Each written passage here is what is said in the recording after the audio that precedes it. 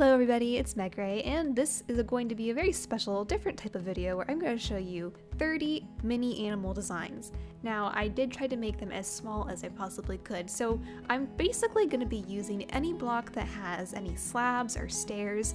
That way I can get those animals to be as small as I can possibly get them. Some of them might be more two-dimensional than three-dimensional, but that's just because, again, I wanted to make them as tiny as I possibly could. It's going to take time to go through each and every one, so it's going to be a little bit of a longer video, but I hope you'll find at least one of these useful. So let's go. Number 1, we have a little deer, and again, like I said, we are only going to be using blocks that contain stairs and slabs in their palette. This one's going to be using spruce and birch. And then once we have the animal built, we're going to take acacia trapdoors, and we're going to use those for the antlers. First, we'll have to place a few temporary blocks, then we're going to place our trapdoors, and then once we remove those, they will become antlers.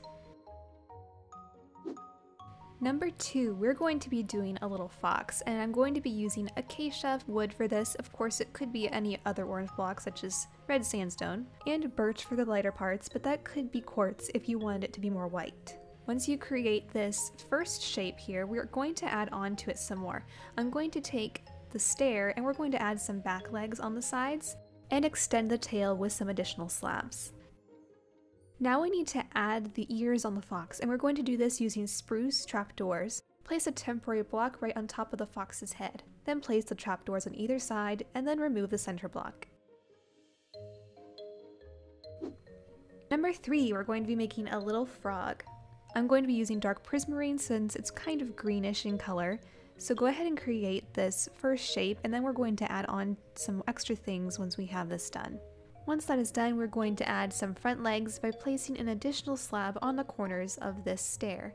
Now for the back legs, we're going to place a regular stair facing forward with an upside down stair right behind that. Then one more slab on top of the first stair we placed. Now we're going to give him some eyes by adding an item frame with a dark slab placed inside. So now he has slotted eyes. Number 4, we have a bison. Now the legs on this one are going to be upside down stairs, so you might have to place a temporary block to get those placed. Once those are done, the rest of it should be pretty easy. So once we create this whole shape, that's basically all we need to do, and when it's completely finished, we just need to add some birch fences on either side of the head for the horns.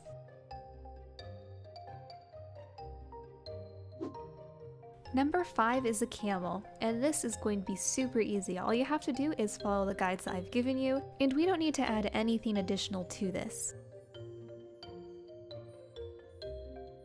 Okay, I lied. Once you have it complete, there is one thing we're going to add, and that's some eyes, and I'm going to use dark oak buttons since they're the darkest buttons available.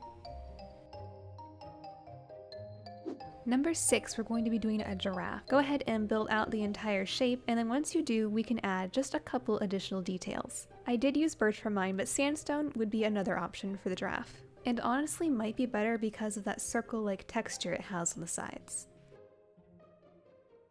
Now for the top, we're going to add the ears, and we're going to do the same method we did for the antlers on the deer. So place a few placeholder blocks on top of the head, then place birch trapdoors for the ears. Now we can remove those blocks, and in the very center between those ears, we'll place an acacia gate and open it, and those will be the horns on the giraffe. Number 7, we're going to be doing a hippo, and this is again going to be another really simple build. I'm very limited in the blocks I have available to make animals of this size, but I'm going to try prismarine bricks for this one. The legs might be a little bit trickier since they're using just stair blocks, so you might have to place a couple placeholder blocks to get those. But once you have them down, the rest of it should just stack on top really easily. And once you've completely finished the hippo, just add a couple buttons for the eyes.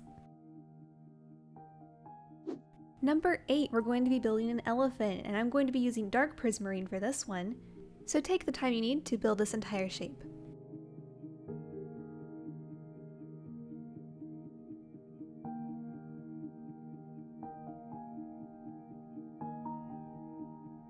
Once we have that done, all we have to do is add some ears. So we're going to find the column directly in line with the front leg, and we're going to place a block in the middle, right next to where his face would go, and then a stair block on top of that. Then we're going to go underneath and place an upside down stair facing the elephant. So go ahead and repeat this on the other side, and then you have your ears done. Then just add your buttons for eyes, and there's your mini elephant. Number 9, let's build a rhino. I'm going to be using cobblestone for this one, and you're just going to have to build out this one flat shape. There will be a cobblestone wall right on the stair in the front, and that will be his horn. And then we'll be adding additional cobblestone walls on either side for the ears, and then a button for the eyes. I personally think that this little guy turned out really well. Number 10, we're going to be making a mini crocodile. Use any block you think is most representational to a crocodile. I'm going to be using Prismarine for mine. We will be adding the legs separately from this. So once you have the body and tail completely done, for the front legs, take a stair block and place them on either side of the head, facing forward. Then on the third block back from those, we're going to place another stair block facing outward for the back legs. Then we're just going to add our eyes, and there's a crocodile. Number 11, we're going to be doing an ostrich. We're going to start this one off a little bit differently by doing the legs first, and it's just going to be 2 fence posts, 1 block apart, that are 2 blocks high. Then you can build out the shape that you see on the diagram. I'm using dark oak for the body, and then birchwood for the neck and the head. Now I know this doesn't look the greatest, so you are going to have to use your imagination for some of these builds, as I did my best to make them look like the animal. Now we need to add some wings, so go ahead and add 1 more dark oak slab right here on the body, and then a quartz slab right on top of the fence. Do that on both sides, and there's your ostrich. Number 12, let's do a long neck dinosaur. I'm going to be using nether brick for the entire build, and you're really not going to have to add anything extra. So just build exactly what you see, and that's really all you have to do. I really can't think of anything special to say for this, other than if you wanted to make it taller, you're more than welcome to do so, but again, I want to make these as small as I possibly can. So there's a dinosaur. Number 13, we're going to be doing a duck-billed platypus. And again, I made this one extremely simplified, so you're really going to have to use your imagination when it comes to this one. There's really not much to see for the body, and then we're just going to add 4 flippers on either side using the dark oak slabs, and then we're going to extend the tail a little bit on the side. So it's a very, very simple design, but you can pretend it's a duck-billed platypus. Number 14 is a ram, and I really like how this design turned out. I think it turned out very well. So go ahead and create this shape using preferably a brown block, so I'm going to be using spruce. So once you have the body complete, we're going to be taking a spruce trapdoor and put it on the back, and that will look kind of like a tail. Now taking quartz, we're going to be adding the horns on the ram. So just place a single stair block on either side of the head with a slab on top. And it looks like a ram's horns. Number 15, let's do a kangaroo. This whole layer is going to be completely floating off the ground, so you will have to place a block initially to start it off. You might have to place several blocks to help you place some of these slabs in certain places as they get really close to the ground. But once you have the body completely built and all of the blocks facing the right direction, we're going to add the hind legs. So we need to find the block in the center, this upside down stair right here, and we'll put a stair right next to that facing forward. Now diagonally across from that stair, we're going to do an upside down stair and another regular on top. So do that on the other side, and then you have the back legs. And there's our kangaroo. Isn't he cute? Number 16, let's try a koala. And I really mean it when I say try. This really didn't turn out as well as I had hoped, but we're going to include it anyway. Once we create the whole body, we're just going to add cobblestone walls for the ears, and then a couple stair blocks facing outward for the legs. It's close enough, right?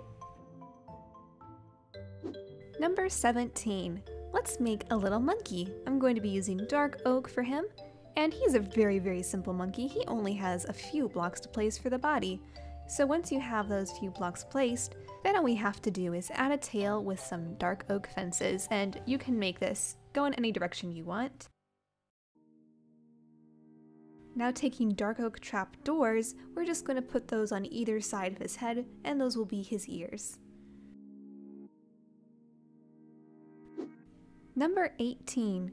We're going to be building a panda for this one. With these small designs, I really hope that they look like the animals that they're supposed to be. This is another example of one that didn't look quite like a panda, but it's close enough. And technically, you could make this be any bear and not just a panda, but we'll color this one like a panda with nether brick and quartz. So once we have this whole shape, we're just going to take our nether brick stair again and place it on the back for the back legs.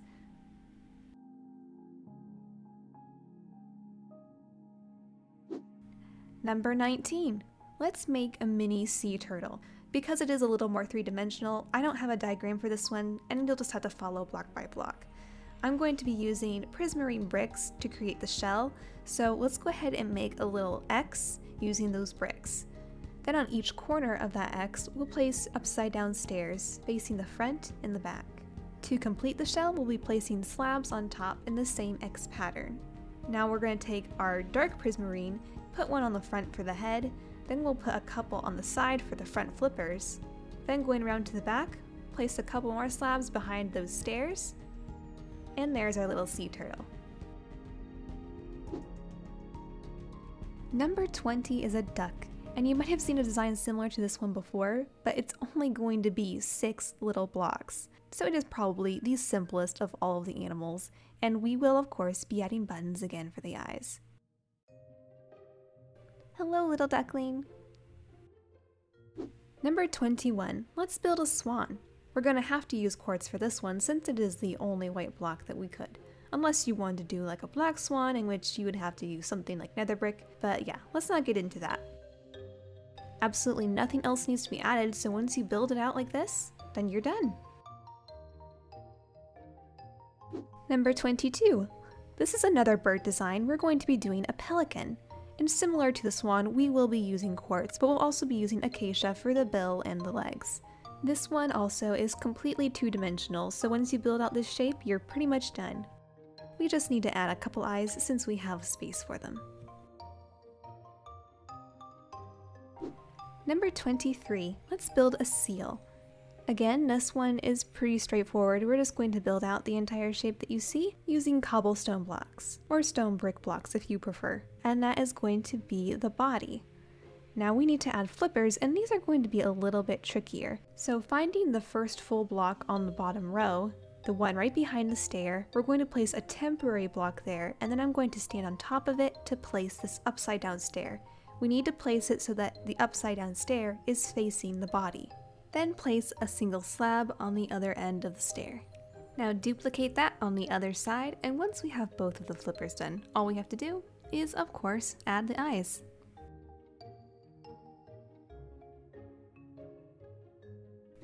Number 24 is a butterfly, and I know my diagram doesn't look anything like a butterfly. That's because it's just the body. We're gonna have to make sure though that these slabs are being placed in the right locations for it to look right.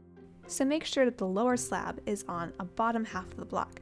But once you have all of your slabs placed, now we're going to be adding wings, and these are going to be a little bit tricky. Starting from the lower end of the butterfly, place a couple of stairs facing out, delete the center one, and then do an upside down stair facing inward. So repeat that on the other side. Now we're going to repeat that pattern for the top wing, except we're going to have the center block being a regular stair instead of upside down. So I'm just going to build out stairs until I get them in the right location, and then replacing the center ones with upright stairs facing the middle. Now taking a dark oak gate, I'm going to place it on the front of this front slab. Then we'll open it, and those can be the antennae of the butterfly. If you wanted your butterfly to have different colored wings, you could do a different colored stair block. Maybe purple blocks or quartz? I don't know, there's not a whole lot of stair colors. At least not yet. Number 25 is a snail. This one's again pretty straightforward. I'm going to be using red sandstone for once instead of wood, and we'll be creating the entire outline of the snail. Now I'm going to place a birch gate in the front that's opened. Again, just like the butterfly, these will be the antennae of the snail. Now taking regular sandstone blocks, I'm going to replace the two corner pieces and the center block on the shell, and that will just give it more of a shell-like texture. Number 26. Let's make an octopus. This again is going to be a completely three-dimensional one, so I'm not really going to give you any guides, but instead just show you. Using purpur blocks, I'm going to make a pillar that is 4 blocks high. On each end of that pillar, I'm going to place 2 stairs on the top. And there we have a head. Now all we have to do is make a tentacle on each side of this pillar. You can use any combination of slabs and stairs you want, as long as it looks squirmy and like an octopus. But I would recommend keeping them straight because we will be adding other tentacles going on the diagonals. This is one build that could go as big or as small as you want. Make the tentacles as big as you like. Once you're done with those tentacles, we'll just be adding the diagonal ones using slabs, going any direction you want. So that's my mini octopus. Number 27. This is another one of my personal favorites. We're going to be making a little seahorse, and I'm going to make it entirely out of acacia wood. Everything you see in the diagram is all you're going to need for this, so just build it out as you see it, and that is all you have to do for the seahorse. We will be using fences in the back, and those will represent his fin. Number 28. This one is very unique, I think. We're going to be doing a narwhal. And this one is really simple design again. It just has a simple blocky body, and then we'll be using an end rod for his tusk sticking out the front. And then we'll be adding eyes using buttons. Now we just need to add some additional flippers with some slabs on either side, as well as extending his tail in the back with those. And there's a simple narwhal. Number 29 is a goldfish. And this two-dimensional fish is very straightforward. Just build it out as you see it. The top fin will have a couple of slabs you'll have to place on top of each other, so don't get tricked by that. We'll also be placing additional slabs on either side for the fin, and this time I'm going to be using a birch button for the eyes. I just like the way it contrasts with the orange. Plus fish have very bright eyes. And last but not least, number 30 we'll be doing a mini dolphin. Now I know I did do a larger dolphin before in a tutorial, but this one is just a much smaller design if you're looking for something like that. And I'm going to be using cobblestone, create this full body as you see it, and then we'll add the additional fins. Once you have this entire body created, we're going to find the base of the dorsal fin and place 2 diagonal slabs for the side fins. Then just 1 more slab on each side of the tail. And there we have a mini dolphin. Well, there you have it, 30 mini animal designs. Those are not as easy to come up with as you may think. I hope you found at least one of these useful, and if you did, be sure to leave a like. I do have some other tutorials available if you're interested in checking those out. Anyway, I hope everybody has a wonderful day, and I will see you some other time.